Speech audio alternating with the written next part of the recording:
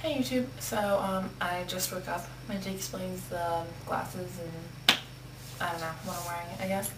But anyways, today I wanted to talk about Pottermore.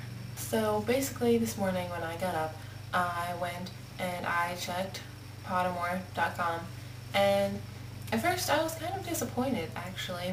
I was hoping that it would be like a online role-playing thing, like a MMORPG, right? I think. I don't know. But I was kind of disappointed when it said that it wasn't. But then I went on Twitter and I looked at Leaky. I don't know, I'll put something there.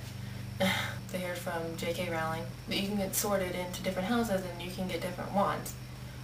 I don't know. So I'm hoping it'll be more of like an online role-playing thing than it is like an online reading experience or whatever it said. Like, I do like the other information, but it was just kind of like confused me, and I didn't really understand more of it than I did before. I don't know. So seriously, I still don't really know what the heck Pottermore is. And we still have to wait until October. That's crazy.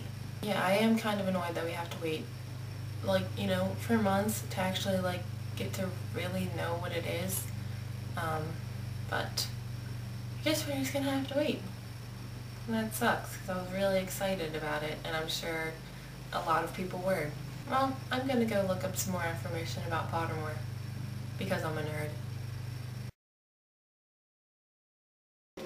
Okay, so I was just looking at stuff about Pottermore, and it actually looks a lot cooler than I thought it would be. It looks more like a, an online role-playing game thing. So I really like that.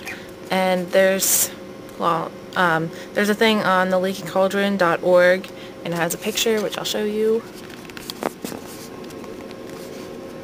Okay, I don't know if you can read it, but it has stuff like Diagon Alley, Gringotts, Great Hall, Common Room, Spells, Potions, Trunk, and Friends, so I think it's actually going to be like online, and like a game, and like maybe you can make your own person, and I'm kind of hoping that you can, because I love stuff like that. Yeah, so I'm excited. Bye!